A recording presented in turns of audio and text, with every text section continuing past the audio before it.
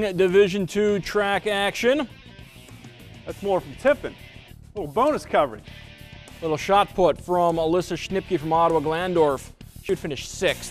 Kenton's Abby Miller, junior, throwing 31 feet even. More from the shot put pit. Elida's Bailey Kuhn, junior, 33, 5.5 inches. Vander's Alexis Dowdy winning the shot put. Girls pole vault. Coldwater's Rose Vegades, 8 feet 6 inches.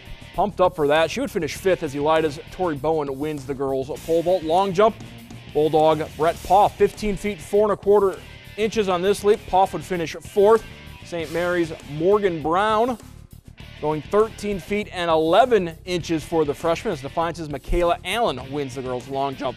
Boys high jump now. Ottawa-Glandorf Sid Manning clearing 6 feet 2 inches.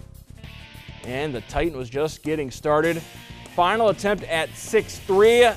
He clears it, he wins, and we're going on to Dayton next week for the regionals. Girls 110-meter hurdles. Napoleon's Peyton Lee crossing the finish line first as OG's Melissa Knott and teammate Kylie Schimler going 2nd and 3rd.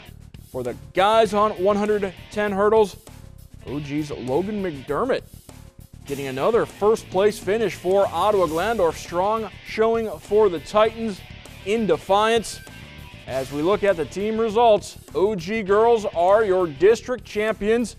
Wauseon finishing in 2nd. Van Wert Defiance Coldwater rounding out your top 5 for the boys.